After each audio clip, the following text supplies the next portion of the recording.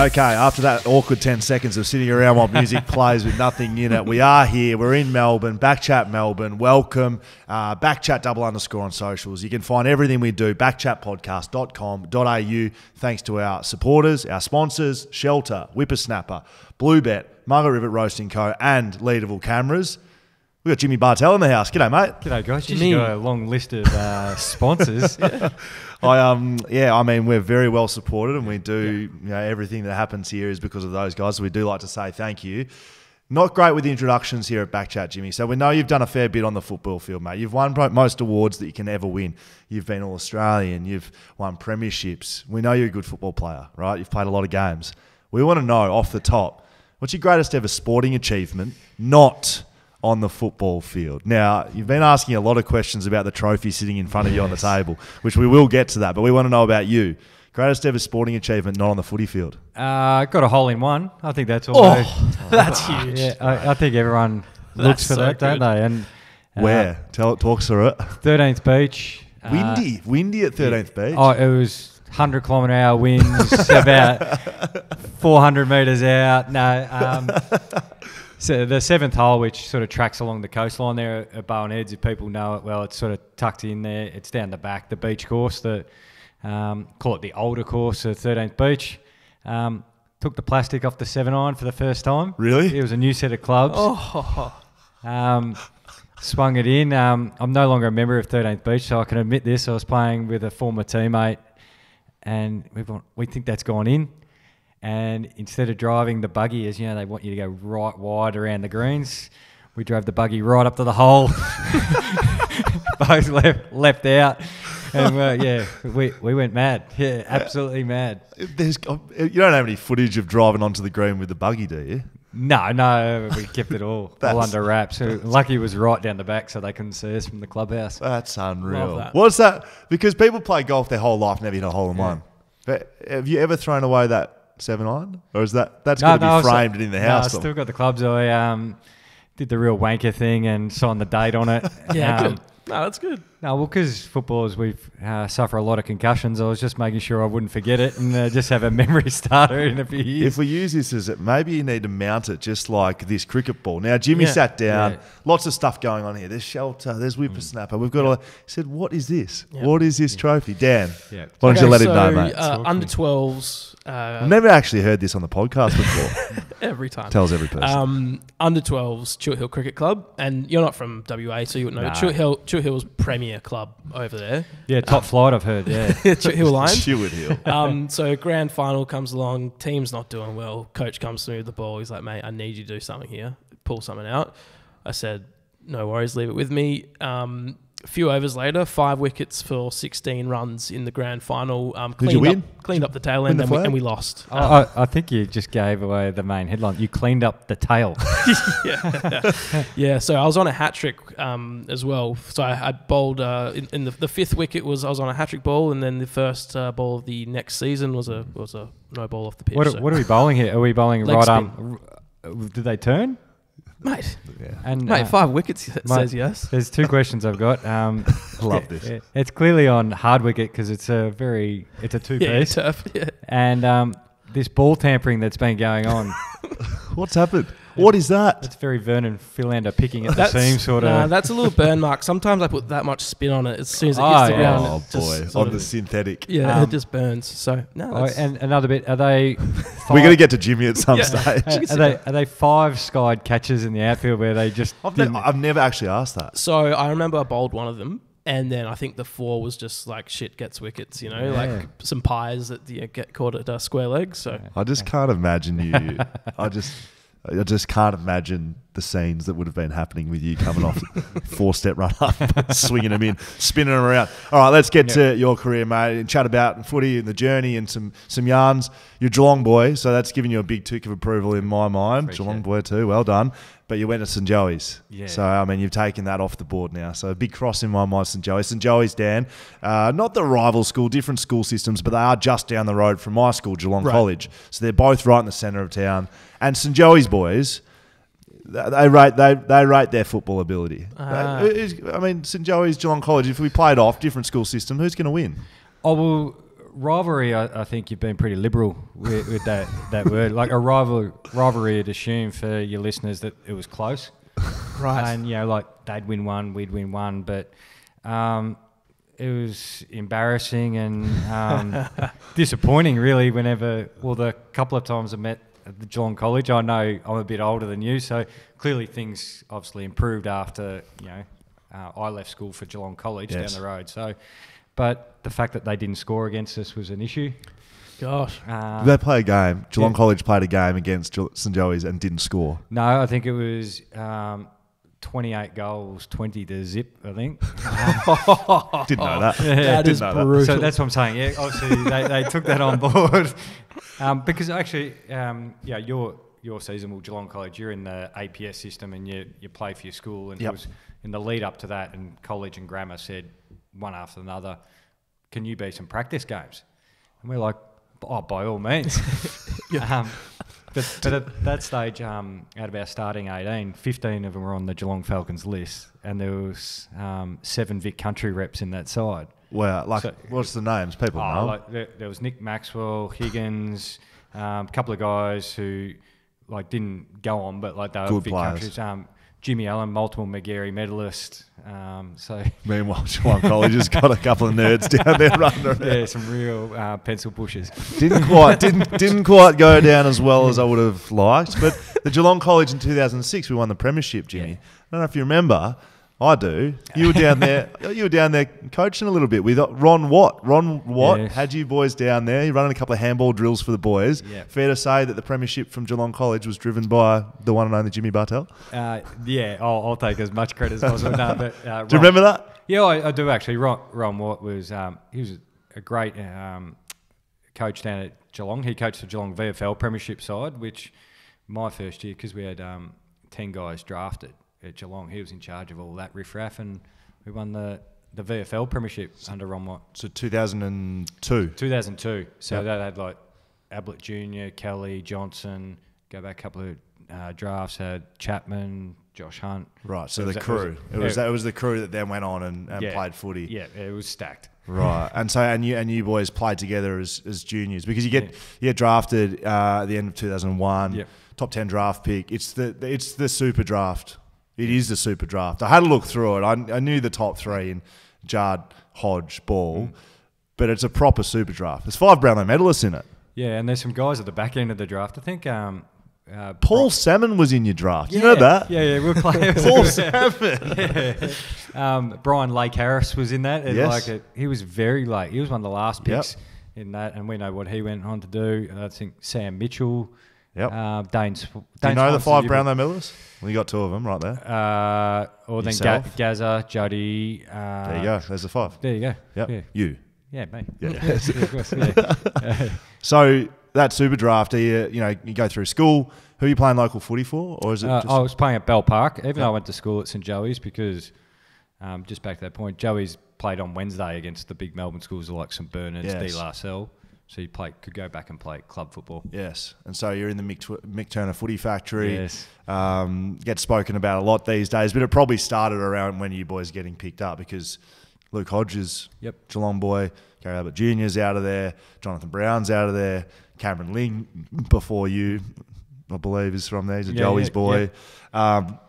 And what's that sort of time? You look back and you hear the Geelong Falcon Footy Factory talked about, but is that a big part of your junior footy, playing for the Geelong Falcons? Yeah, because they do it so well down there. They have squads throughout, and as you know, being a Geelong guy, there's so many interleague and rep footy, and I think people who haven't been to Geelong don't understand how much of a heartland of AFL football that is. There's over 40 local football clubs. Schools embrace football. There's a newspaper, Geelong Addy, that might as well be a football magazine, really, every week. And the passion and actually the understanding and the knowledge of the game is enormous down there. So you have to be connected in football some way. So I remember at one stage at 15, you're in a Geelong Falcons squad. I'm playing school football. There's the GFL Interleague.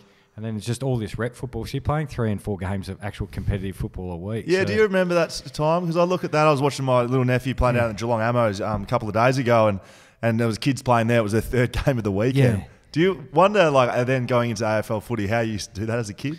Yeah, I think when I was 16, I reckon I played about 45 games of football in the year. No wonder I ended up getting glandular fever and was absolutely cooked and falling asleep. But you add that to your trainings, and then like most kids, you're playing basketball and other stuff as well. So I guess putting in the groundwork or laying the foundations of your footy, it certainly does that. You wore a helmet in the TAC Cup, school footy. Yeah. Who enforced that? My mum was pretty big on it, raised by a single mum down there, and I think she got a little bit upset or tired of me spending the weekend on the couch, because I copped a couple of big hits in the head when I was about 15 and 16, and one of them in particular was obviously umpiring. It's hard to get umpires, as we know, and so if it was in your front half, you had to throw the ball in. Right. You'd have an opponent stand next to you, so the numbers are even. But obviously what happens is if you're inside forward 50, you're trying to put it at the top of the square with the throw in. And did anyone ever get told to redo it because it was too... Yeah, if you're taking the piss, they go, you bring that back. But the umpire's in the middle, he's volunteering. I just want to wrap this up. Yes. Yeah. The ball got thrown in, comes out the back. I'm trying to save a goal because it was going to get kicked off the ground. But I got there first, and the ball actually came underneath my stomach as a slid on it, but someone was still going to kick it off the ground and literally used my head as a football, and I was crook for a pretty long time. So mum thought, give the helmet a go so I had the helmet on for about 18 months of my junior career.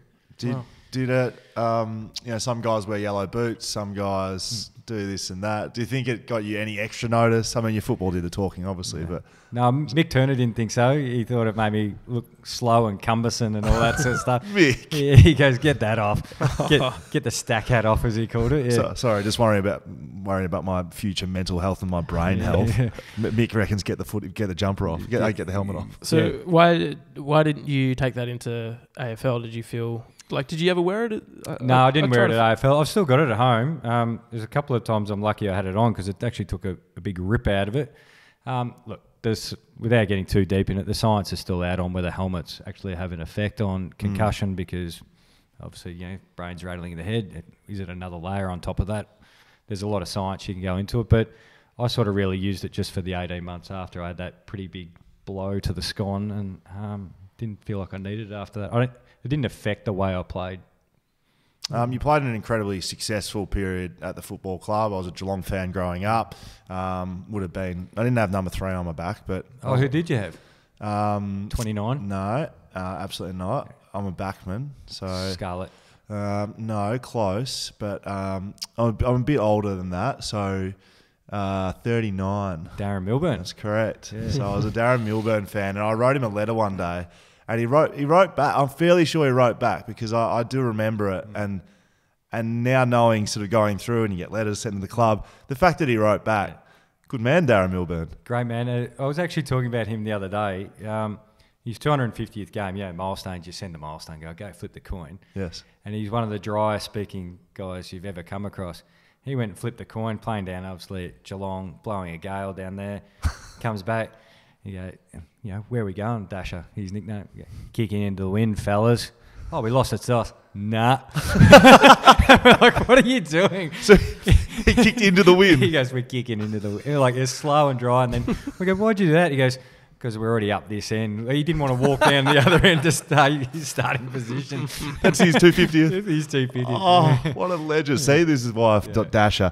I mean, he had that big clash against Carlton, which... For me, it actually shaped. I've always seen physical contests as a part of footy, and we've seen it getting probably less and less with some of the rulings that have come in. And I remember that because he was my favourite player, and he copped a lot of external slack and had the walking off the ground of the Carlton fans, that sort of stuff. And it always stuck in my mind that I never saw him as a bad person because he'd written a letter back. But it was an action. Probably wasn't the best thing to have done on the football field. But I've always sort of rolled out things happen on the football field that might not necessarily reflect you as a person. So I do remember that. I mean, yeah. Well, one thing he probably shouldn't have done is after you've knocked out the favourite son of Carlton history, Stephen Silvani, you probably shouldn't give the Carlton crowd at their home ground the finger. So that's inciting at the best. That's what he did, wasn't it? Hard to excuse that. He literally, he walked off giving it to him. He was probably copping his fair share. Yeah, he just was. wanted something back. So you start in 2002, you win that premiership in the VFL, and that group of players goes on to great success. You win 3 premierships together, but it wasn't all roses. 2006, and then 2006, there was a game against West Coast. We're a West Australian podcast. They go on to win the premiership that year in 2006. One of the greats, if not the greatest, last quarter comeback of all time. Did you play in that game? I did, actually. 56 points they came down from? Yeah, it wasn't my fault. Because you kicked a goal at 3/4 time, I think, to put them up. To put you guys up by 6 goals. Yeah, I think halfway through the third, they were 54 points up. And then they were starting to chip away. And then, I think just on 3/4 time, I think I kicked one, as you said, around 6 goals. But, Kerr, Judd, Cousins. Reasonable. Yeah, some reasonable running power through the midfield. Hunter. Yeah, hardened, matured.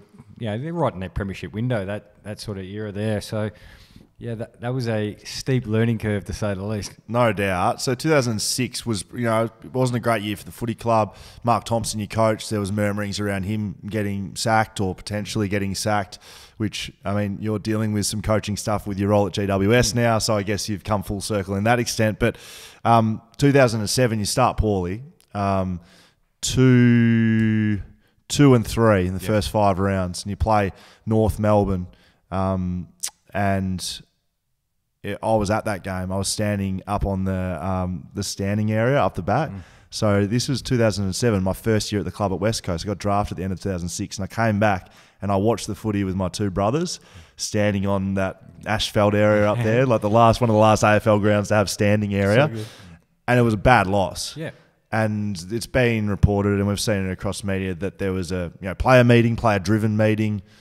Is that how it went? Was it everyone out, someone up the front, not going to cop this shit anymore, standards need to change? Yeah, there's a bit of backstory that all sort of builds up to it. And as you touched on quite rightly, it was a bad year, 2006, but sometimes I think when people look at it, they think we won 3 or 4 games. We won 10.5 games. So when we see sides go down the bottom, they go, just do a Geelong. I go, hang on a minute, you guys have only won 2 games. Yes. We won 10.5. Yes. But I think what made that worse was the fact that as a young side, we made a prelim in 2004, as they call it, the bloody Nick Davis game, 2005. So we were competitive, but then the drop off, that's where the disappointment came. Of course, as you mentioned, there was a big review, Bomber stays in place, and it was almost a newer and refreshed Bomber and coaching panels. We were trying to copy what West Coast were doing in Sydney, those grand finals, man on man, 60 beats 50 points, you grind it out. Yes. But our talent didn't lie in that. It was attacking, aggressive players. And I think Bomber thought, well, if they're going to sack me, they might as well sack me playing the way I actually want to coach. And that's that fast ball movement sort of stuff. And we trained it all summer, started to look good, and then you have a couple of losses. And then, as you mentioned, that North Melbourne loss was a bad loss because we were expected to win again. And, the Geelong fans, here we go again. We've been through the 90s, losing grand finals, and we back down, we're rebuilding. And as you mentioned, there's players sitting around after that game, and it was Bomber started off and he goes, well, I'm probably going to be sacked, and probably half of you are going to probably cop it in the neck as well if we keep going this way. What do you want to do? Are we all doubling down and going with this game style that we worked out over summer, which is fast play on handball? Or do we revert back to our age-old ways and we look after ourselves and just grind out? One-on-one defence. Yeah, and we just have another so-so season. And then also you got senior players, and we mentioned him before, Darren Milburn.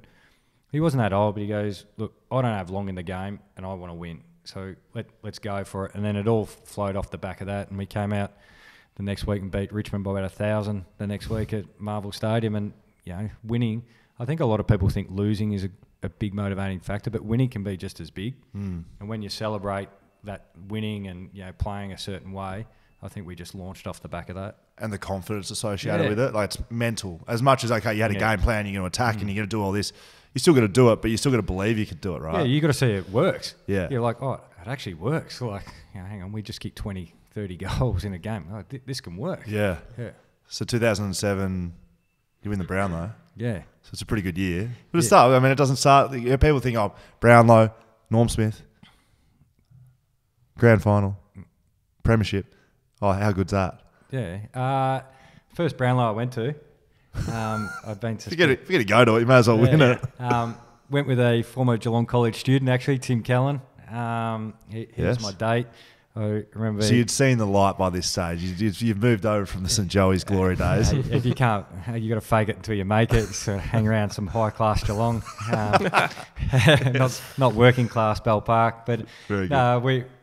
We went in his old bomb and pulled up, and there's beautiful cars, and I'm seeing like Mark Rasciuto, all guys I'd like admired and loved, previous Brownlow winners, all there. And we're in this old shitty car, and you're at the valet of Crown. They're like, "What the hell's that?" And like, it's almost like a Dumb and Dumber moment. Like, park that.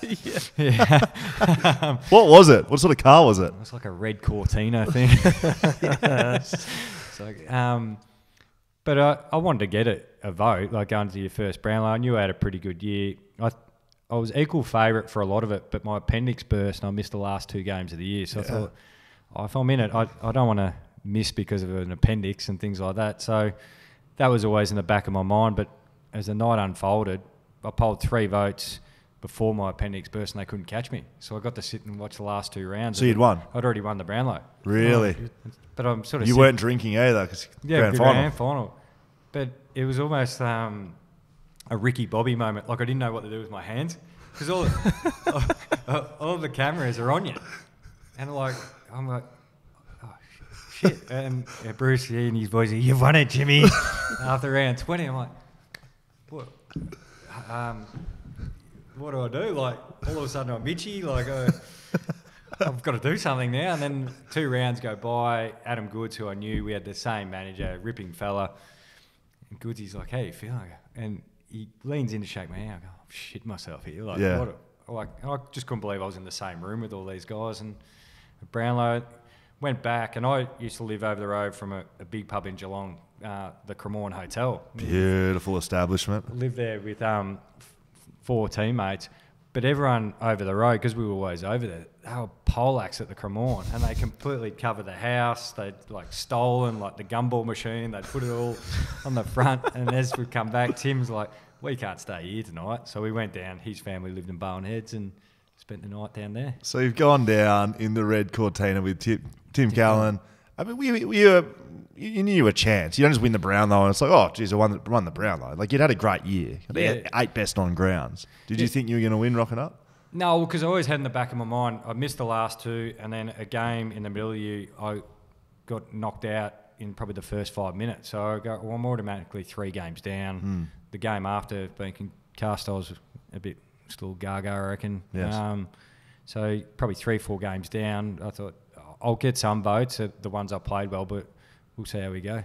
Ricky Bobby's sitting there with his hands. Yeah, I was like, the camera's in your face, and when you look back on you, I'm going, oh, jeez, what do I do next? I remember because we've spoken to Shane Woden, and he was talking about how towards the back end of the count, the cameras just sort of kept hovering around him, and he was like, I think I've probably, like, they know, because it was right close at the end. And yeah, when you got the cameras on you constantly, I guess I don't know what you'd do with yourself, like where to look. Or sitting there, there's no food, there's no nothing. It's because you're playing, you can't have a nervous sip of your beer like this. So you're just sort of sitting there with your hands in your lap. But you're right, there's a camera like literally right there.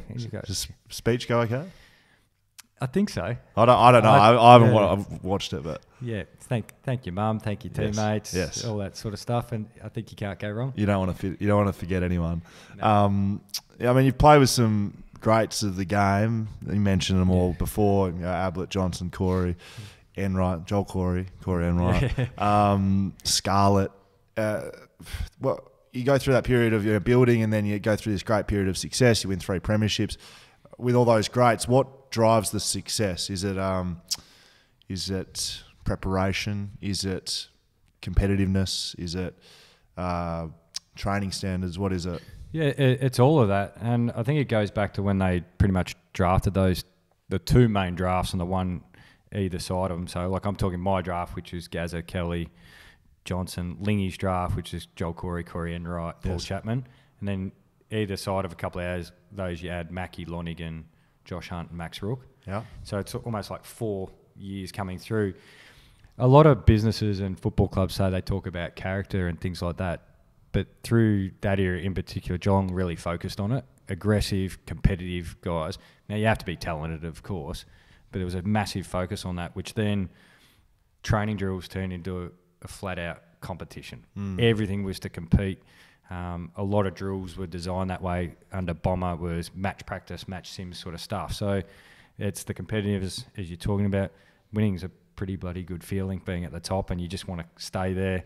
So all that definitely kept driving what Geelong's doing. And you guys know in the West, it can be really good as well, that you can sort of be a bit removed. Like, you're not in Melbourne, the focus, you sort of get ignored. Like, you don't have, for Geelong, there's media, but people in Melbourne think Geelong's 10 hours away. Like, it's an hour away and there wouldn't be any media. Like, you just go about your business. Guys train their backside off and they probably hit the golf course or go out and fishing. It's just a unique environment. You got the Addy out the front, that's about it. You don't have a media scrum. Yeah, you're going, hey mate, you're going, you got something? Nah, we're all good.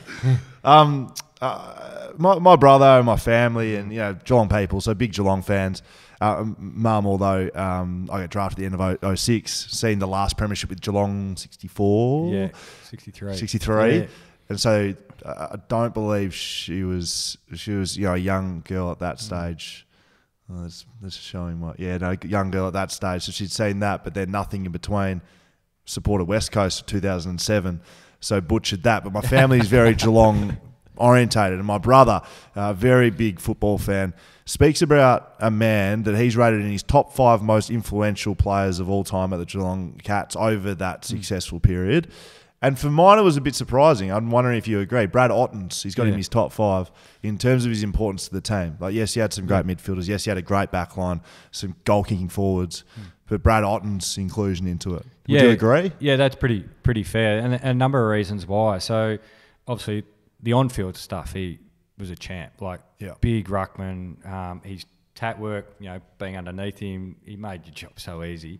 Yeah. And it was the funniest thing all summer, different midfields, we're going to a 1 or 3, or there's catch names like, I think the Eagles used suburbs there for a while. Yeah, we actually used, they were race courses. That's right. Yeah, so Ascot, Northern. Yeah, Northern. I go, all right, they're going to Northern. After a while, I pick up on that one. But you tell Otto that all year, and you get to the game, and you just go, I'll just go there. But he did it down your throat. Underrated how good of a kick he was for goal, because when he played forward in his early days for the Tigers, he kicked big goals. But then I think the other factor too is, for quite a while, Geelong were trying to attract a big name to come down with a key forward. Yep. And you couldn't get them because they'd be like, Geelong. 10 hours away. Yeah, it's 10 hours. It's a bit run down there. It's it's not Melbourne. It's not all the glitz and glamour. And I remember quite a few times we were in the market or in the running for the next big key forward coming out, and we couldn't get him. But then Otto committed, and it was like, everyone's going, what's so good? Like, he became the poster boy of, I don't want to be in Melbourne. I want to go, like, sit on my farm, and I want to play golf. I want to go fishing and surfing. And he sort of led, he was the very first big name that came. But you think, big moment, 2007 prelim against Collingwood, his ruck work to junior, like, just taps it down. Gazza snaps it from 40. But Otto's game, that game was massive. And he did it without hit zones. Without hit zones. Gazza just out of here. Yeah, he like started nodding. I know that makes great audio. Just like nodding, or he'd just point his finger like, there.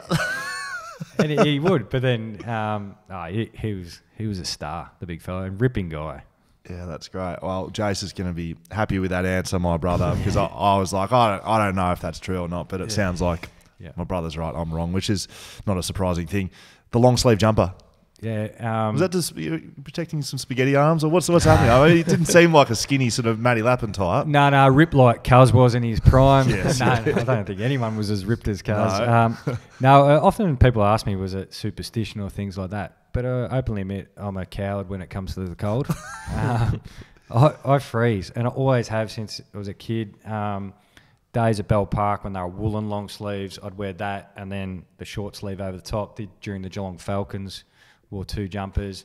It is Geelong. It is Geelong. Yeah, I'd still sweat and things like that, but I was frozen. It's like, even though I grew up in Geelong, the wind would get like in your bones sort of feeling, and I'd shake. But because of training, I'd come into the huddle, and Brendan McCartney would be like, you seriously, mate, you can't come into the huddle with your hands over your ears because my ears freeze. And he goes, it's such a bad look. Like, you got an experienced player, you got a young guy, and you're standing there with your hands on your ears. Guys, it's cold. And or I'd put him like down my jumper, and so it'd be like covering up all the cold bits. So he allowed me to train with the beanie on. Right. Because I'm like, Smart. Because otherwise I'd be just there, and he'd be like yelling and go, huh? Freezing my backside off. But yeah, the long sleeves, I was comfortable in them. I like to stay warm, and yeah, It's good. Did you have to announce? Did you have to like select that in a certain period of time, or they just have one there ready for you just in case? Because like if you go out there and you're like, it's not actually that cold, just go the short sleeve. Well, we all know some property stewards are interesting beasts to start with. Yes. They guard the stuff like it's their own. That's correct. My first year, I went to the property steward, and he didn't even know my name. He goes, you'll be out the door. I'm like, no, serious, mate, I need a long sleeve. And played one of my first VFL games up at North Ballarat. Now, that's proper cold. Yep. And Tim McGrath, the old grizzly Geelong vet, was captain of the VFL that year. And all the young guys, all of a sudden, he's got long sleeves on. He went round him and goes, get that off, it's weak. And he finally gets round to me, and I go, there's no effing chance, mate, or else I'm not playing. I go, nah. I go, if I can't feel my hands, I'm not playing. And he goes, all right, move on. I go, mate, I respect you to everything, but there's not a single chance I'm getting this off. I've told this on the podcast before, but you'll appreciate it. So there's like the hallway of honour at West Coast, right? In the rooms, they've got all the 100-game players or the 150 games line the corridor, and you get your picture up. And for me, it was always a big moment to get up on the wall, right? Well, there was sort of a moment in the hallway. Ashton Hams was, I'm just confirming, I'm sure it was Ashton Yeah, I Hams. think it was Hams. So Ashton Hams used to wear the long sleeve jumper in games. He's probably one of the last West Coast Eagles player to wear one because they stopped making them for us. We're not allowed to wear them, pretty much. Anyway, he's walking along and Suma pulls him up, and Suma has him in the Hall of Fame there, and he's going, mate, what are you wearing the long sleeve jumper for? You need to get the long sleeves off. Giving him a Tim McGrath moment. It's weak. You can't be doing that. You look weak. You're playing weak. It's affecting your footy. Doing this and that. Effectively had him like a choker hold up against the thing. You can't wear long sleeve jumpers. He had him up against Peter Sumich's pitcher in his 150th game, wearing a fucking long sleeve jumper. Suma's got the long sleever on behind him, and Hammer's looking around like, hang on a second, mate, what's going on here? Old school values, though, correct? Yeah, absolutely. Peter Sumich, geez, he used to give Geelong fans nightmares. Yeah. Like 5 goals off a wing, grand final. He used to. The West Coast. Oh, Peter Matera. No, Peter Matera. Peter Sumich, big Peter, big swimmer. Sorry. So, but still, was a good player. Yeah, correct. That Eagle side did. So what about that? That like when I first moved over to West Coast, there was a real Geelong West Coast rivalry, not too dissimilar to the Joey's College rivalry of about 2002, but it was a real one, right? Yeah. And then they knocked them off in 2 grand finals, 92, 94, and then it sort of continued on. West Coast had some success that game. Is that something that existed? Or even growing up as a Geelong, you were a Geelong fan growing up? I wasn't. I'd go to a lot of Geelong games because they'd swing the gates open at like 3/4 time, and you'd be able to go in. So you kick the ball on that outside oval to St Mary's ground, and you go and watch the last quarter. I ran on the ground when Gaz Senior kicked his 1000th goal. Was it like Buddy? I didn't get anywhere near him. It was like so far away. Yes. But you'd see like Plugger come down. I saw Plugger kick like 7.5 against the Cats, standing in that outer area that you stood in. Yeah. So, I'd go down and watch it. But I was a Richmond supporter as a kid because a number of family were Richmond supporters. So I wasn't a diehard Tigers supporter, but if I got pressed as a kid, it was, go the Tigers. I mean, talking about Kardinia Park, let's touch on that a little bit. Like my childhood, I remember I used to try and be the first into the centre square because you used to be able to run on. It used to be the same across all ovals, although the G didn't used to do it. No, I don't know. I didn't go to the G much as a kid. No. But it was definitely Kardinia Park, right? And then so you grow up around Geelong, you play in Geelong, and it's this incredible home ground advantage. Like your first 100 games at Kardinia Park, do you know how many games you won? You won a lot. 85. 85. 85 in your first 100 at Kardinia Park. That's a nice home ground. Yeah. So why is that? I mean, it's an oval. It's got 4 sticks at each end. Yeah, I reckon there's a few factors. We were a pretty damn good side. Yep. So that helped. I think the extra factor of if you're playing an interstate side, like take the Eagles. You guys, I don't know whether you got on a bus before you went to the Perth airport. Perth Airport, yes, sometimes. So you're doing that, then you're flying, then you get to Melbourne, then you get on a bus. It's a shocking trip. Yeah, and then Shocking trip. as you're coming down the highway, you go, geez, I feel like I've pretty much travelled to the US. It feels that long. Yes. It's probably hailing, coming in sideways, and you're driving past probably not the most picturesque surrounds of like Shell Refinery and the Ford factory. The Ford factory that's been closed down. And then you get there and it's windy and there's not one supporter there for you. It's not a great start. Yeah, true. The game hasn't started yet. And then you get on a ground that's not shaped like any other.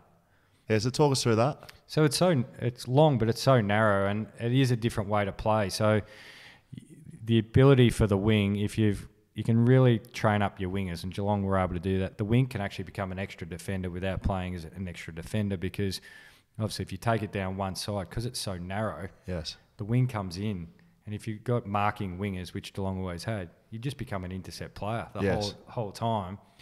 And then what a lot of sides get trapped doing is they try and take their entry from too deep because it's too long.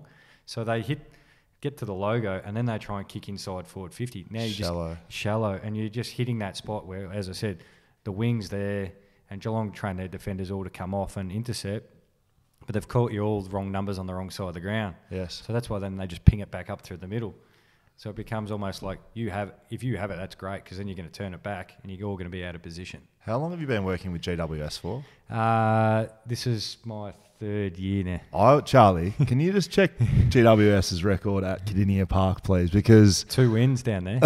So Jimmy knows what it is. Straight up. Because I just, in the back of my mind, I think GWS they've had some good victories at the KP, and I've just heard the great man speak here. Yeah, I know just wondering if there's some around. inside knowledge there. Yeah, I know my way around it, and I know the way Geelong plays it too. So they like to, if they do turn over and turn slow, they use a term called fight for the outside. So they'll come and get to the boundary, and they'll make you choose which one do you want to defend.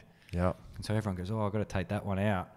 But then they just ping you up through the middle, ground short. You've got half a dozen players now immediately out of the play defending. Yes. Called perimeter at West Coast. Same term. Yeah. Trying to get the outside, force them to take the wrong kick, turnover, goal. Yeah. You like that? Good. Yeah. Dan likes it. Dan likes the footy inside, and I think it's interesting. No, it's interesting. Yeah. Fight for the outside. Yeah. Okay. I was going to say FOF. No, it's not FOF, is it? Do you like filet fishes? I actually used to have to mate them at McDonald's. I was a burger jockey as one of my... Stop the fucking podcast right now. Yeah.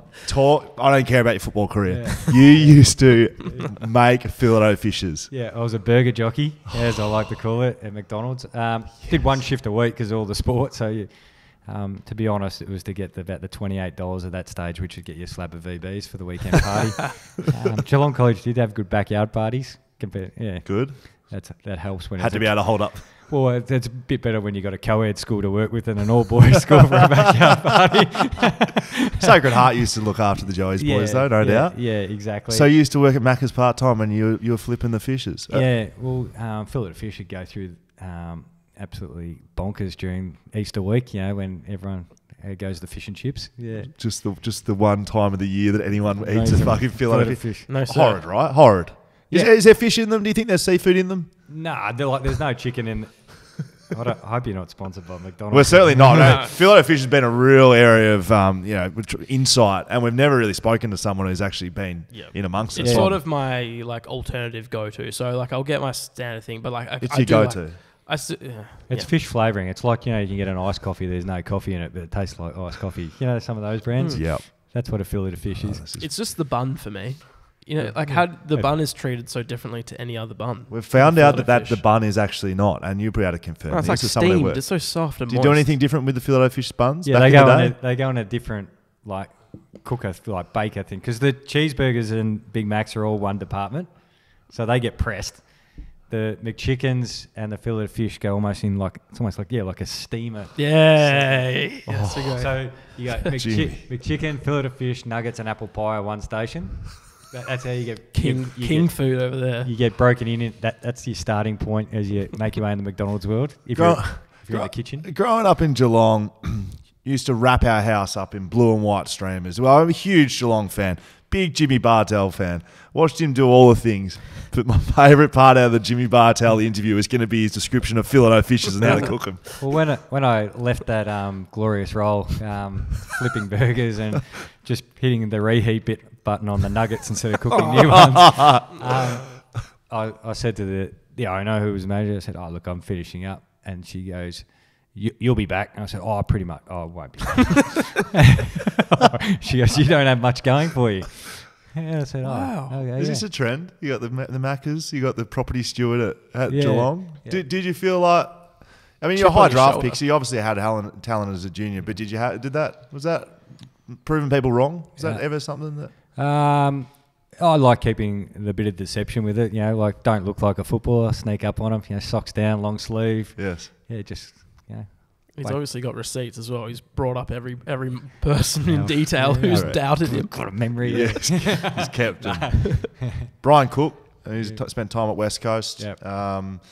Again, documented on what he was able to do with the football club, with Geelong Footy Club, with the finance and the financial situation came in and turned a lot around there. What about as a player? Did he, Trevor Nisbet, the CEO at West Coast, I always felt, and then post-career know that he was a real players CEO who really gave a shit. Yeah. And was Brian Cook that sort of guy? What sort of influence as a player did he have? Yeah, he was, and a lot of people say, the door's always open, but you felt like that with Cookie, and if you didn't come up and have a chat, he'd come down and find you. And he had a genuine interest in you as a person, and you felt that. So you felt connected. It wasn't one of those hallway chats, "How you going, mate? Yeah, good." And they're sort of half walking away from you. It was genuinely engaged in you, and it's back to that point, that era of Geelong when Frank Costa became the president, Brian Cook became the CEO, and Bomber Thompson the coach. Cookie's whole business model, good to great, and it was based off the character of the people in the club. And if you surround your club and your business with as many driven people, eventually it's going to come up pretty good for you. 7, 9, 11, all premierships. Is there a better one? Is there? And there's lots of questions we can ask about it, obviously, but do you speak to a lot of people as well about you got to lose one to win one? You didn't lose one. 08, we lost when we were No, raging but 2007, right? You had that moment. You didn't have to lose one before you won that, but then you lose 08. Yeah. It's that sort of period of time, memories, great wins. Well, 07, as you touched on, and growing up in Geelong, people, no, is it another one they're going to get to and lose? Because obviously 89, 92, 94, 95, 97, that prelim. Yeah. So they were jumpy, to say the least. Yes. So the genuine vibe around Geelong was, are we going to lose another one? But as soon as you understand that you don't own the past failures, the weight comes off the shoulders. Like, we don't own the 44 years as this playing group. We respect it and we understand the history, but I'm not going in for the first bounce against Port Adelaide going, geez, 92's on my shoulders. Like, I'm 8 years old, 9 years old. Like, what's that got to do with me? Yes. It doesn't mean I disrespect it, but it actually has no impact on what we're doing. And so as soon as you sort of embrace that, it helped too that Bomber Thompson in the grand final week, first thing he did was going, this is going to be the greatest week of your sporting life. Yes. He goes, invite friends and family, get on the phone, grand final parade. I want you smiling, happy. You see your mate, give him the thumbs up or the finger. I don't know what relationship you got with your good mate. And it's like, as soon as the coach says that, like, because you see, like, am I supposed to be dead serious? I can't, I've got to focus on the game. He's like, don't worry about it. He goes, we're going to have fun training. I remember our last training session. A lot of people don't know this, but we trained with a goat. Yeah. Excuse me? Yeah, and Gary Ablett Senior, I'm seeing greatest of all time, or a goat? No, not the GOAT title that we all refer to, like LeBron and Gaz Senior and Don Bradman and all this. An actual animal, a farm animal, a goat. Please expand. You've got the next 20 minutes to explain the goat, please. Yeah. So part of lightening the mood during the year, and I don't know why it's always the case, ruckmen are funny. Yeah. It's because they're... You either laugh at them or you laugh with them, and they think it's both the same. Those guys think, they're all laughing with me. Like, Ruckman. North. Yeah. Just here. Just here. So Stephen King, Henry Playfair, big ruck forward, two very, very funny guys. They started this thing on your main training session, just to lighten the mood, called the Joke Box. And so people are writing jokes, but it just turned out that they'd spent a couple of hours writing their own jokes. A couple of ruckmen. Yeah. Ah. And they'd present them to the group, and it was very funny. It was more their presentation. And we had the stats guy, analytic guy, named Eugene, and he had this horrible goatee. And so most of the jokes just turned out to ripping him about his goatee. And so I got to grand final week, and they're like, rightio, we've had enough expense of Eugene's goatee. It's about time he got a reply. So as soon as he's about to get up the front of the auditorium, someone opens the door and this goat comes blasting into our meeting room dressed in full cat's garb, just like thrashing around like this, and the place erupted. That would have been scream. People would have been. Yeah, so It's grand final week. Yeah, our main training session, closed training session. There's helicopters going above, and our media guy's having a meltdown. He's like, "Oh, if the media get a hold of this," and he's trying to push people out. And there's this goat involved in match sim and things like that. And it's got cat's gear. It's pissing in the shorts and things like that. It was on the ground while you were doing training. Yeah, it was doing a full training session in cat's gear. I think I had Max Rook's footy jumper on. They found one for it. No. Yeah. Has this been, I've never seen this. Is it, No, you said that never got out, which was... Has it post got out? Have you No. have you just given us the No, greatest? I think there's guys at like sporties and things like that when they're trying to make cashies and things like that. Oh, that is just outstanding. Can we find the goat? But why was it Max Rook's jumper? Oh, I He think played like a bit of a goat. because he helped. It was actually Ron Watt's goat had his property, and so Ronnie and Max had got it, and they'd like fed it all up and got it all nice and calm. But as soon as it was literally like when they do the bull riding and they open the gate, it just came like kicking in, and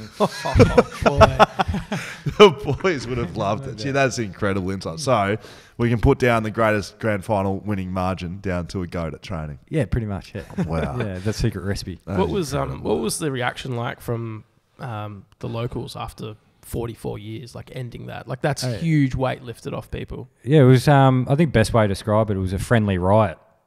Like they Yeah. blocked off all the CBD. There's people, coming in. They're hanging outside their cars, and you'd see like you look on YouTube and that, and you'd see all the police standing there, but no one was a harm to anyone. It was just like they just lost their mind for a couple of days, and it was awesome to be a part of. And you mentioned which one was best, but they all had different feeling. Like 7 was just this pure relief and joy for all the fans. 09 was a bit of redemption, of course, from 08. Then 2011 was like a bit of the players and a bit of a sticking it to the footy industry. Lost our coach, lost the best player. Yeah. You guys are all done and dusted, and we romped home on that one. There you go. I was going to say the friendly riot reminds me of was there an NFL team? Was it Atlanta? They like greased the street poles and stuff so that people wouldn't climb them. Probably the best way to describe it is, when in college football they call it a big boilover and they just rock the post down. Yes. It was like that. It was like everyone's like, yeah, we're so happy, let's just take stuff with us. Oh, it's that good. I've seen the footage. You have to look it up. Yeah. It's incredible. Mad Monday's always been a big thing at Geelong. It's now, I reckon you as a past player would now be looking at, hey boys, you now got it. They're doing interviews out the front. It's getting bigger and bigger. That started when there's that tradition of really dressing up and getting right into it. Yeah, myself, Matt Scarlett, Joel Selwood, and Joel Corey.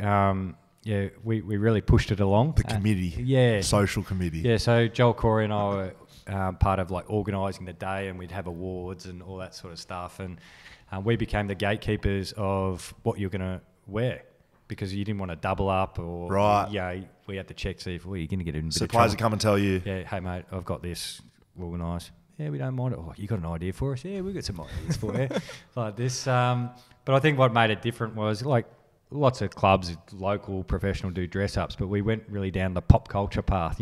Topical people, which I think kept the broader community very entertained. Was there any big failures at your watch by the sounds of it? Because if you're the gatekeeper, mate, I reckon there has been across the years. Yeah, obviously we're in a lot more sensitive world, so I think a lot of the ones that have gone in the past probably wouldn't happen now. Yes. And people get a bit touchy with that sort of stuff, but I think we were just right in the sweet spot where people could appreciate some light-hearted humour. Well done. So all the ones that would tick the boxes was your responsibility, and then No, I'm not going to do that in case there's any. I feel like I've got to read the bit at the bottom of any of those ads.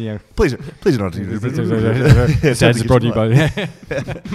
You got anything for Jimmy before we wrap up? Let's get to some of these moments. I was keen to cover those before we.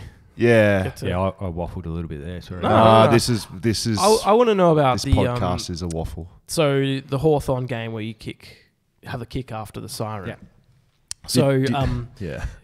Like, can you talk us through that? I mean, that moment of knowing that you can kick anything to win, because it's only happened 5 times in history where where someone's kicked a point to win a game. Did you miss the shot before to equal the scores so you could kick after the siren to win the game? I missed a couple in that last quarter. I played in a number of spots that day because we had a couple of players go down. I think I was playing centre half back at one stage, a very, very short centre half back, and disrespecting the position. So my apologies. Yes, thank you. Accepted on behalf of backmen everywhere.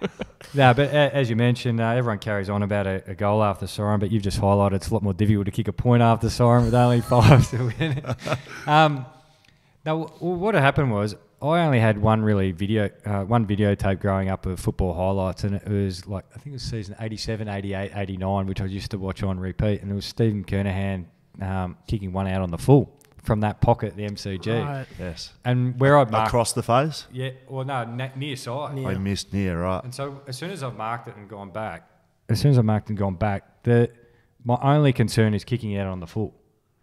So actually the way I line myself up is I actually aimed for the far goal post, because then I thought, even if I shank it a bit, I've sort of like accounted for that. It's like a golfer going, geez, I hit a really wicked slice. Yes. Let's aim down the left-hand side of the fairway, and I've hit it dead straight, which is just missed left side. So I'm thinking, no need to be a hero and try and like thread it through. Just get the point and get out of here, and let's win. What about that huge moment in 2009? That's the toe poke from Scarlett. Scarlett. You were right there. I was wide open. Chappie handball the ball. Were you calling for it? Yeah, I was screaming for it. But you were open. Yeah, wide open. Come on, Chap. No, but unbelievable kick of the footy, Paul Chapman. And I think people, they forget how skillful Paul Chapman was, and he was having a day out. And Paul Chapman snapping, it just goes through. Yes. But yeah, I was 3 metres away, straight in front, best view, and it was like, watch it go through. But it was one of those games like, get my breath back, got to get back to the middle. Where's Lenny Hayes? Don't let him get it for the last couple of minutes. I've never been so exhausted after a game of football. I reckon it took me a month to get over that game. It was just brutal the whole game. Aftermatch have anything to do with that, or just that didn't help the recovery process? I tried to drink out a couple of quaddies. It doesn't work, that surprisingly. the ice bars didn't get a use out after the grand final. No ice bars. Does anyone sit in the ice bars after winning a grand final? Nah, you'd cop an absolute barrage. Yeah. You should too. Yeah. Yeah, you flog. You're not impressing anyone. Get out. Get out. What about? I've got this question. There's some sons running around from that era. There's some father-son footy coming Geelong's way in about 2030. Yeah. That sort of areas. Yeah, call it that generation, sort of 04 to call it 15, 16. Most of the guys have had boys. I think there's only a handful of girls. So I think there's over 30 boys. Oh boy. Yeah, correct. And everyone who's had girls, apart from Max Brooks, has still had boys. Yes. So yeah, Joel Corey's got a couple. Lingy's got 3. There's 2s and 3s everywhere. Matt Scarlett's got twin boys. That'd be frightening, manning up on them. Both at fullback. They just play 2 fullbacks. Yeah. Paul Chapman's a couple of boys. Yeah, so boys just everywhere. Recreate the team. Yeah. That's it. Mentioning Matty Scarlett, I remember a game sitting in the crowd again. All these moments that influenced my footy career are Matty Scarlett, not a big goal kicker, well, at least for a lot of part of his career. He kicked this goal one day, and I think it was Port Adelaide or Richmond, and whoever his opponent was in the goal square, the right goal square, and Scarlett had run down the field, bounces, kicked a goal. He had a standing ovation for 2 or 3 minutes. Running back by himself, just trudging back to the back line. What was he like to play with, Matty Scarlett? Oh, unbelievable and ferociously competitive, and it permeated through the group. Not a massive talker. Had a great skill of sledging, not his direct opponent, but somebody else's opponent, which is a really clever thing to do. Don't get your own. Fire someone else up. Fire someone else up. I mean this seriously. There's a number of players, but he's one player who helped recreate a position. Now, like fullback, run punch, don't let your opponent get the ball. Would you like to apologise to Backman again? No, but like spot on. See ball, punch ball. Yeah, he had 29 touches in a grand final, like from full back. Like he was extraordinary, and I saw him have games where he'd have 30, and he launched so much of our attacking play from back there, and intercepting the footy. And probably the thing that surprised a lot of people, not an enormous guy to play the key post, but just so quick and strong. Was he strong? Yeah, those players that you touch and they're hard. It's like the skinny kid at school who could do like 100 chin-ups or just hang on the monkey bars. He was like that sort of strong. Bone strength. Yeah, real bone strength. You're so annoyingly strong. Bo Waters, that's the guy at West Coast that was like that. I mean, he demonstrated by a few hits that he laid out, but you could feel how strong they were. Yeah, His just hands, hitting a wall. Hands were strong. They'd grab you like mucking around, and you go, let go, let go. Sledging. I was going to ask you about sledging because you did a fair bit of that. Were you a bit of a sledger? No, what? I mean, you got caught on microphone once giving a sledge, which rarely happens. Yeah, no, I wasn't a big sledger. I mean, it wasn't like I'll read. It says would you remember what you said to Pierce? Daniel Pierce. Yeah.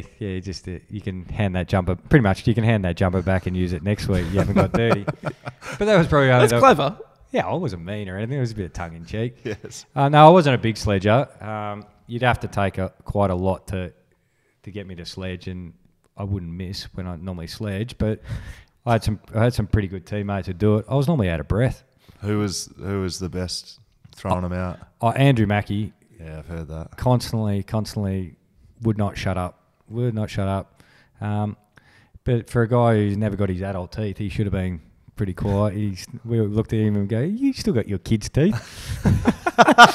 And then when people become self-conscious, like he then give you this gummy smile because he wouldn't want to show. But Andrew Mackie famously asked North Melbourne, "Do we only get 2 points because you're so shit?" Jeez, they wanted to knock his block off for the rest of the day. I do remember playing you guys when you were sort of towards, in the prime and West Coast sort of 2007, towards 2010 where we won a wooden spoon. It was somewhere there, and we would either come down and play Geelong, get our pants pulled down, or you'd come over to Subiaco and absolutely pull pants down. And I do remember that attitude. You knew you were better than people, right? Geelong players. Yeah. It wasn't it was an arrogance, but it was almost like a little bit of a respectful arrogance, and especially that group never really changed. It was the same group, and you would have done all your pre-game and forward scan. It's the same blokes again, 1 or 2 changes. There's someone added in or out injured, but you had a confidence that you knew that if you played the right way, that most of the time we'd be able to crack the opposition. Yes. Just because we did it time and time again. So you just build this inner belief and confidence. But, there was some guys who were good on the lip, but no, I never really got involved in that much.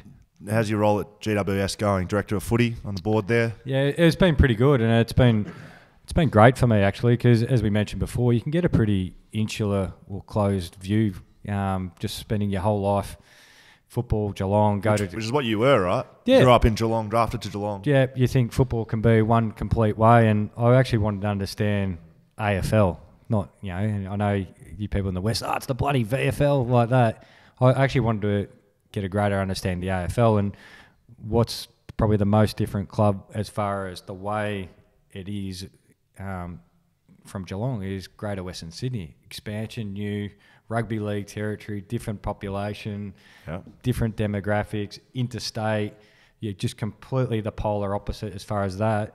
You got 160 years versus 10 years history, and plus the people involved with the Giants, which we got a mutual friend there. We always had an informal arrangement. It just became formal because he goes, well, why don't you roll your sleeves up and help us? Yeah, it's great. I did want to finish up on that, but made me think of a question that we spoke to Luke Shuey about, Norm Smith medalist, one sitting in front of us right here, 2011, you win the Norm Smith. Do they tell you before you're up on stage if you won the Norm Smith medal or not? Yeah, they did. But I was just oblivious to it. He told me and I totally forgot. because it's like the It's uncanny. it's like the last drinks at the pub. I love you, like I love you, and I know I love you more. You're the best. Like, And then some other bloke comes up. yeah, and you're just doing that. Like everybody love everybody, like that sort of stuff. And then you're sort of standing around there, and then I was standing next to Scarlo, Michael Long, who I loved watching play. The winner is, and Scarlo then's like, he's hugging me and pushing me. He goes, "Oh, you've won." I go, "Oh, okay." Do I go up? Like, what do I do? And as I'm going up, the AFRET goes, "Don't swear. Thank everyone. Thank the sponsors." Yeah, sure. No, it's got Must be the same guy for 20 years doing this, I reckon. Patrick Keane or someone like. Yeah, Yes. It might have changed recently, but I think it was Patrick Keane when we did it. Did you swear? Did you thank the sponsors? No, you thank Collingwood, which I always find weird. Thanks for being a loser. Correct. Yeah, it's kind of weird, isn't it? Like, when you think about it, but no, you get all the thank yous, but I always sort of felt uncomfortable in that sort of stuff. Like, can the rest of the team get up here quickly? Luke Shuey told the same story you just told. It's like you listened to Luke Shuey and just told us. He was told. No, he was told. Yeah. He forgot. He was waiting for the Norm Smith to be read out, and he was like, "I wonder who won it." Yeah. But he'd been told that he'd won it. It's weird because you've just played 2 hours of footy and you get this euphoric rush of energy. And it's like then people are shoving a microphone in your face and going, "Tell us how you feel." And you can genuinely be lost for words, which doesn't make great TV. Yes. Yes. I don't know how to describe it. Oh, you idiot. You're just another dumb footballer. Literally, it's been a childhood dream winning a grand final, and it's happened. Yes. Okay. Give us a complete diatribe. Yeah, I was going to say, do you want 25 years of my past? Yeah. Yeah. Dom Sheeds, after the grand final, was one of the worst you'll ever see, and he just kicked the winning grand final. Oh, is it? He couldn't even speak. He was that euphoric. He was just looking I just want to thank the boys, and we bloody did it. And he's hot, didn't know what to do with his hands. I still find that kick incredible. I was covering it for radio, and I hope it's one of those. This is why I wish the old grand final footy marathon comes back on. Yes. Because that needs to be a kick that needs to be shown time and time again. Yes. Like, I'm still in awe of it. Drop punt. Like, yeah, it was funny. Like, I actually felt like he was going to. I don't know. It's always easier after the fact, but given I was backman back there, just spoiling things all day, we'd actually missed a lot of goals. We sort of kicked 5 or 6 points in a row, and we're all over him. That just couldn't, and it sort of like felt like someone's got to kick. Like, someone's going to have to kick one. On the law of averages and percentages, someone will kick one of these goals. So I wasn't sitting up. So I don't think I was setting up that thinking, oh, he's going to miss it. Like, we're going to have to. It was like, I reckon he could kick this. If you put a garbage bin like at the very height of the top of the goalpost, dead centre, would have gone. It would have landed in that. Yeah. That was how straight it was. Yes. So, I can't believe he's just done that. Yeah. Is that what you were at on radio? Yeah. I was like, are you kidding me? Yeah, it was amazing. That's it. We're done and dusted for our interview. Not quite done yet, though, Jimmy. I've got a couple more to go. That's the first hour. We'll have a little break. We appreciate your time, mate, but it is time for social media, not social media. I like how you've done that. Social media, where the people get to ask you the question. You've heard what Dan and I have got to ask you. This is where we put it out to our fans, and they get to ask you the big hitting questions. Yeah. Don't know what is sitting here. Charlie's actually been building this as we've been talking, so we could cop anything right here. Connor, Morrissey, music. I heard the 06 game when West Coast Eagles came from 54 down inspired the Cats to improve. Is that true? It is. A lot of steep lessons. It was all sort of stuff like, what do you do in this situation? How can you keep moving the ball forward? It became a big training tool where, different positions at stoppages, all that sort of stuff. Yes. M Holly, 32. Best opponent that you've played on? Well, played on a lot of good ones. I think the one or the moment or the game that stood out the most was I was playing my third game of footy, peak Brisbane Lions at the Gabatoir, and you walk out the centre bounce. I'm playing game 3. James Kelly's on debut. Cameron Ling's played about 40 games, and you're going, do I take Voss, Black, or Ackermanis? And you go, this is going to be a long night. So I think I ended up with Vossi. How did that go for you? Oh, he had a field day. It's Michael Voss. I'm not going to pretend like I had 25, I was palming him off, all this sort of stuff. No, we got torched. Yeah, I thought this was going to be in here, so I wouldn't mind it if you wouldn't mind speaking about it. Tom Strauss, this one. Story behind the beard and what it raised awareness for. Yeah, so it was my last year of footy, and I think you get, as we know, you get a bit more comfortable in your own skin as you grow up through a footy club, and it was to start conversations and raise awareness around domestic violence, something that I experienced and definitely my family experienced growing up and through life. And the thing I wanted to do with the beard was start the conversation. So when you guys, take your kids along to the footy and you see Jimmy, I didn't mind the jokes. Oh, he looks like Ned Kelly. He looks like Grug. He looks like Happy Gilmore's caddy. Forrest Gump, all that stuff. After that initial humour, it's already broken the ice. And then the parents could explain in an age-appropriate manner, respect towards women, respect towards each other. So it was to start the conversation around domestic violence, which the numbers are still pretty shocking in Australia. And then on the side of that, if I was able to raise some money for two charities on my line, which was Bethany, which does a lot of work in Geelong, and obviously the Rosie Batty Foundation. Yeah, wow. Because you did well with the beard. It was a good beard. It was 200 days, and like you, I leant into a strength of mine. So the people who are watching on camera, I shaved 15 minutes ago.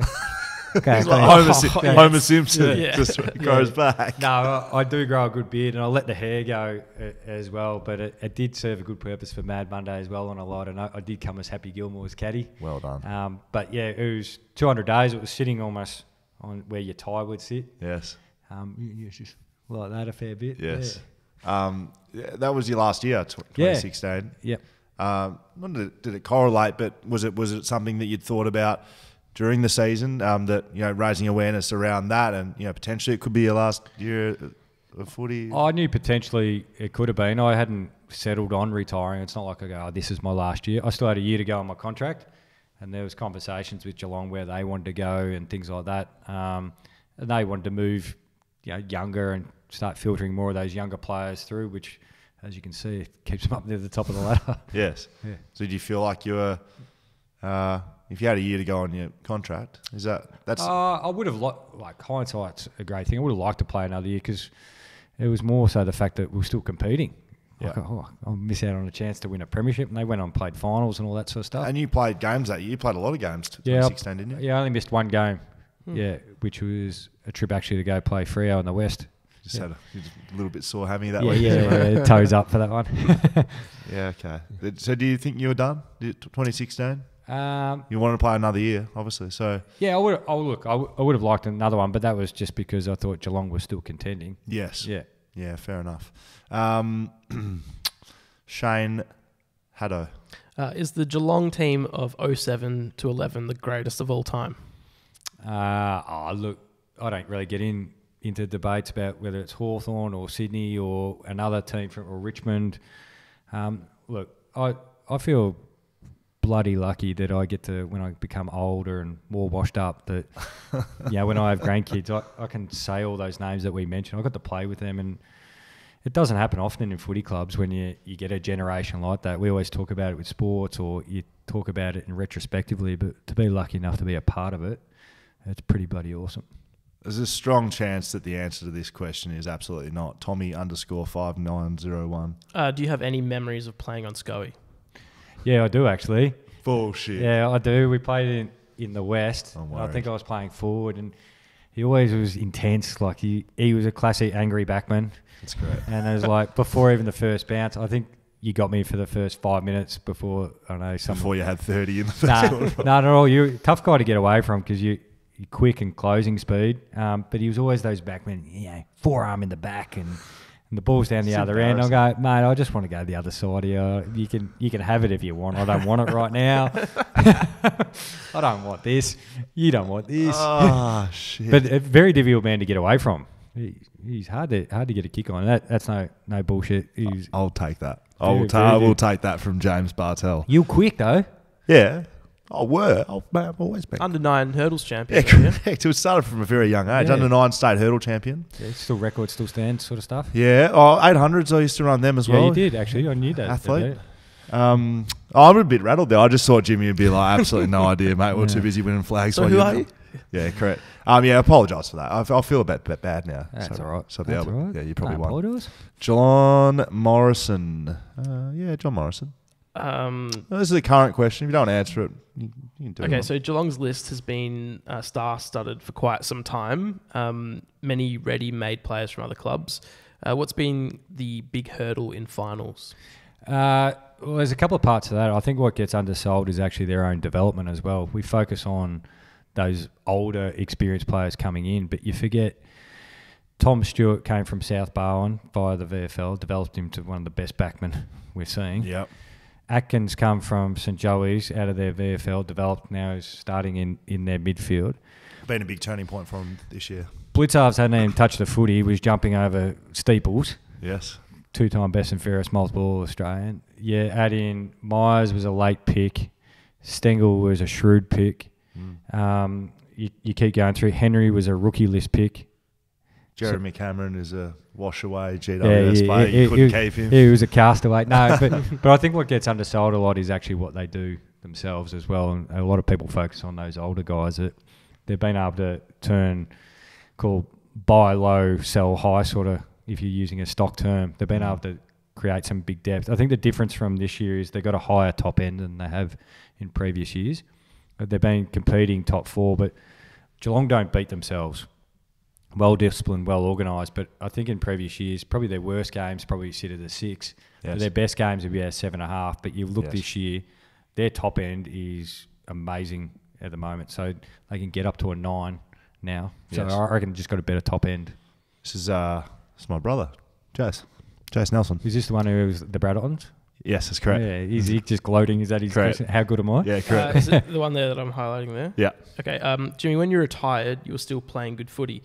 Did you get to make a call, or was your hand forced? So we've covered that a bit. Yeah. Second part, more interested. Were there offers from other clubs at the end of your career and during latter parts of your career after Norm Smith? No, because I never really entertained them. So I think you can entertain them by your conversations you have with your manager or things like that. I just never opened myself up to that discussion. I locked myself away in contracts pretty early, so you take that off the table. And I don't know, I just felt if I'm retiring from football. I haven't even played any local football or anything like that. I'm sort of done. Yeah, so you didn't play any footy after you finished? No.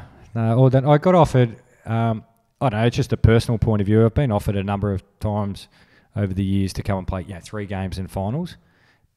And you can get some good coin out there doing it, but it just never sat comfortably with me. And that'd be because say if you're a club and you've got a 17, 18-year-old kid who's been there since December, November, pre-season, he's played 15, 16 games at halfback, for example. And then I come in and play the last 3 games and he misses out on a premiership. It just doesn't sit comfortably with me about building a local footy club. Yeah. I never took it up. Yeah, that's a very, very good point. I actually feel a similar way, even though no one's offering me any money to come down and play for it and kick out of the goal square. But the same thing, I would feel bad going to a footy club I've no history with, no mates, and to take someone's spot because someone's going to miss out. You don't they don't have 17 players running around. They need an 18th player to hey, Jimmy, come join in. A bit different if I said, look, because of things, I'll play a dozen games and I've been involved and things like that. But just to get the minimum to get yourself qualified and then play finals, I don't know. I just doesn't sit right with me. We'll give Jace one more go. He's sitting in a hospital bed, so he's the second one I got there highlighted. As a midfielder who used the footy so well, how frustrating is it now watching mids obsessed with possession stats and butchering footy, playing selfish footy to get those shit stats? This is pretty aggressive. Yeah, he's got a few people in mind. He's left out their names. Yeah. I feel that's pretty loaded, that question. Yes. Now, because I wasn't a super athlete, of course, the game and the football IQ and the skill is important to me, and that's the way I watch footy. So that's why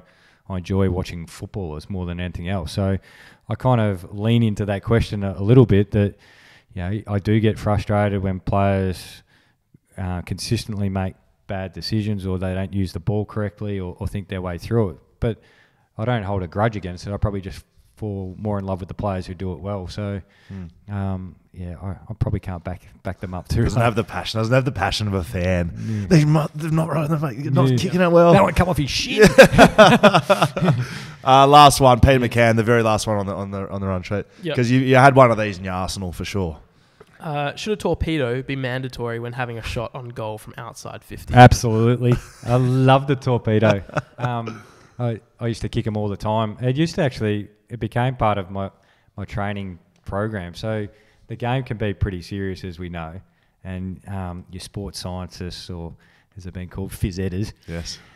I remember having a big argument one day, and it was about 100 metres away because I'm not walking over there. Get off the field after captain's zone. I go, nah, you do a quarter. I go, well, that's my problem. Yes. Like, you're not playing at the MCG. Yes. You do your job, I'll do my job, sort of conversation, because the game can be really serious. And so what I'd like to do is grab some footies. I'd even go to a local oval, kick some goals. You got to remember sometimes why you played the game. And it's fun. And so kicking barrels out of training, kicking some snaps down at the local park, that sort of gave me that, reminder that the game can still be fun. That's why you played it. Bring the goat down to training if you're going to play in a grand final. Yeah. This is not a Scotia question, but I'll ask it anyway. Did you kick any 9-pointers in the preseason? Yeah, I think I did. I think I got one. It was one of the first years. I think I got one. It was when, I'll get the ground wrong, but it was like Northern Queensland, somewhere. It was like Townsville or somewhere like that. I got a 9-pointer, which I think it was... Bag of balls back bag to of Bell footies, Park. bag of footies back to Bell Park. Yeah, nice. Unreal. There you go. That's it, mate. Done and It was dusted. a lot of fun. Good man. Thanks. We appreciate your time. You've hung around longer than we could have ever wished for. So thank you, mate. Thanks to all of our supporters, our sponsors, Whippersnapper, Blue Bet, Margaret River Roasting Co., Leadable Cameras, and Shelter, of course. We love them. Thanks to our patrons. You can find everything on socials, BackChat _. If you're watching, you can listen to us as a podcast. If you're listening, you can watch us on YouTube. Find everything you need at backchatpodcast.com.au. Like all that? See you next week.